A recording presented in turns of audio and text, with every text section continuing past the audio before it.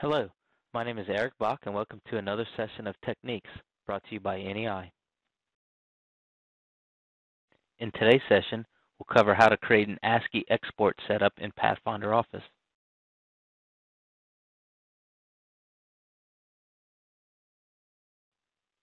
Okay, we're going to start off by going to the Start menu. We're going to go to All Programs. We're going to scroll down the list here and look for the Trimble folder. And inside the Trimble folder, we want to find GPS Pathfinder Office. And then finally, we want to choose the GPS Pathfinder Office utility. Now, most of y'all probably have a Pathfinder Office icon on your desktop that you can just double-click and start up. All right, when the project opens, you have the ability to select the project, create a new one. We're just going to stick with the project that's already opened, and I'm going to click on OK. And to start out, we're going to click on File, choose Open, and I'm going to open up a file that's been corrected that has some points in it already. So in order to export out data, we need to go to the Utilities menu, scroll down, and choose Export. And the first thing we need to go to is the Choose and Export Setup. And I'm going to click the drop-down arrow, and I am looking for Sample Configurable ASCII Setup. I'm going to choose this. Now you could go right into here, click on Properties, but I don't like to edit the Trimble samples. So I'm going to click on the word New, and I'm going to change the name here to NEI Demo. And we're going to click on OK. That comes up with our export properties. We'll go through each one of these tabs. The first tab is Data, and it asks what kind of data or what type of data do you want to export. Typically, I go with the default, Export All Features. But if you look in the list here, you have all kind of options. New features only, updated features, etc. Everything else in here, we'll leave alone. I will make one point here. If you had the option in TerraSync for between feature logging turned on, you would have these not in feature positions show up in your map. If you would like to export them out, you could check this include not in feature positions, and you have the ability to export out those positions as individual point features or as a line group. You can think of these as like a breadcrumb trail or a track log. We don't have that type of data, so I'm going to shut this off. The next tab over is Output. The default here is to combine all input files and output to the project folder. The problem with this is if you export data daily or weekly, you may be overwriting data. I like to choose the second option, which creates its own individual folder every time you export the data out. The next tab over is Attributes. You can think of this as the metadata for the GPS.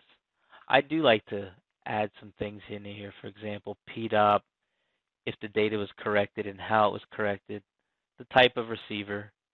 You can choose date and time. And scroll down the list here. I like to use the data file name, maybe the data dictionary. That's just my personal preference.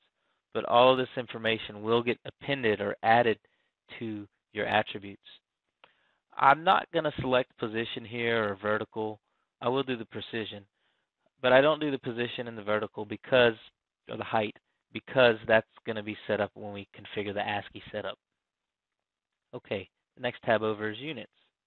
The default is Use Current Display. I always like to lock this down, so I choose Use Export Units. I click on the Change button, and I go in here and set this up. So I know every time I export out, these units are locked in, and I'm going to use survey feet, square feet, and miles per hour. And when I'm finished, I'm going to hit OK. Everything else I don't change in here. Position Filter tab. I usually leave this default as well. I will like to point out that there's a section in here, Include Positions That Are, and you'll notice everything is checked here except for Uncorrected.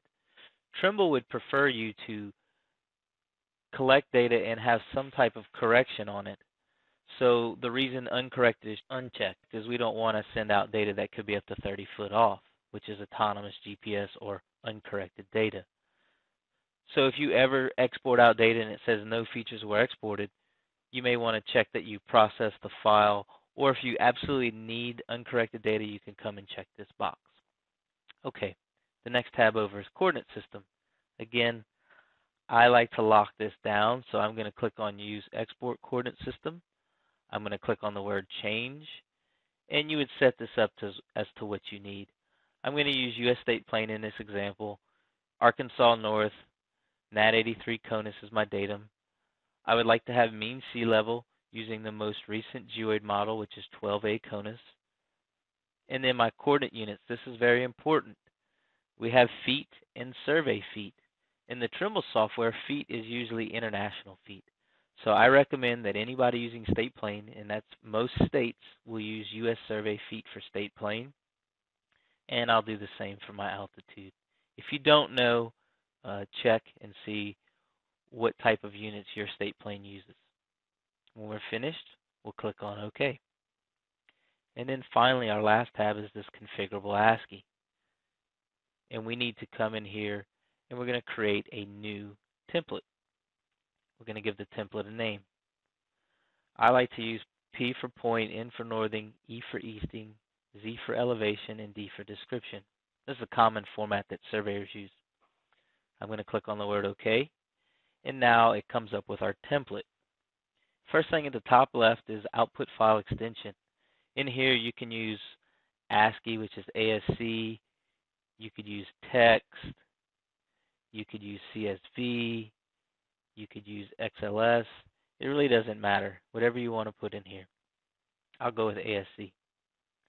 If you want to have your template headings, so your point, northing, easting, all that as your headings, you would check this box, use template heading.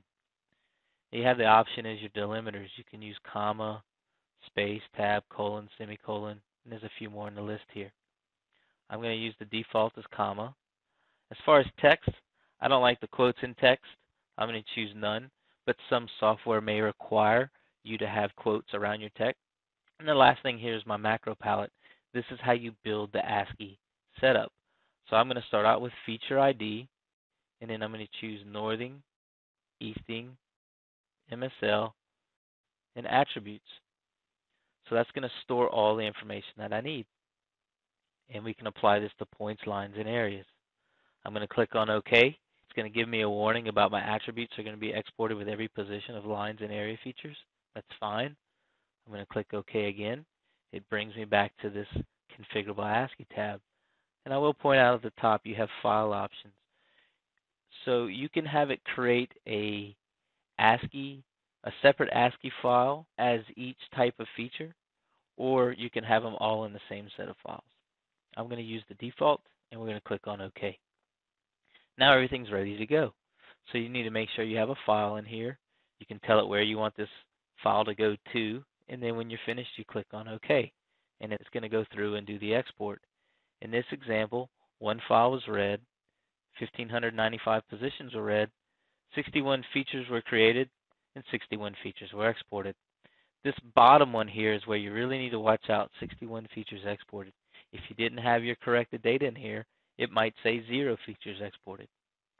And when it's finished, you just click on Close.